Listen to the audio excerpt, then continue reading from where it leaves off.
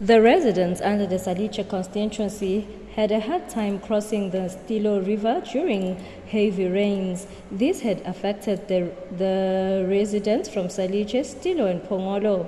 The government then donated money worth 6.7 million for a construction of a bridge. Now the bridge has been constructed. The Member of Parliament at nsalitje, Mr. Bomba Mamba, has thanked the government now that the bridge has been constructed. Lengakudumisa ngingwasemathanjeni yenzaba ye libloho lelichumanisa nsalitje nesitilo emphakathini wakade nabanye lena khona bekuyinkinga kakhulu dzadzewethu ekuchumaniseni sive sangala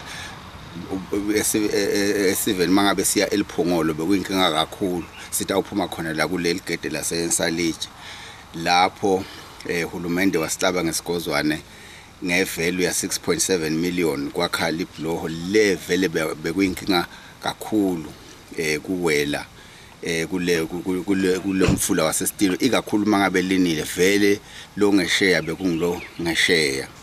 Siyakubonga ke lokho kakhulu. More than 1,000 residents benefited from the construction of the bridge. I am nsalitje reporting for a Maswati channel at Galavumisa.